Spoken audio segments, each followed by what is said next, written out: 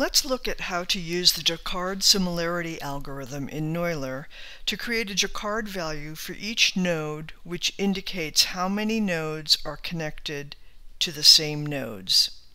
We select the similarity group of algorithms and we select the Jaccard algorithm.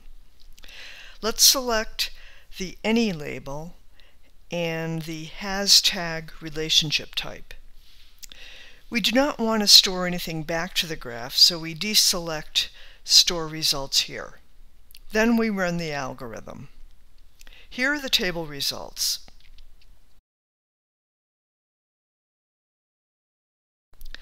We return to the configuration to edit it.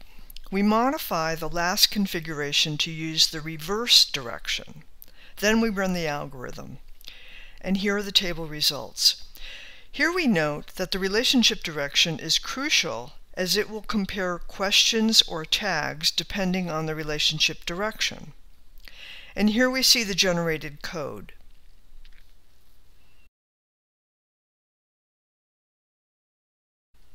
Finally, we can copy the generated browser guide to Neo4j browser.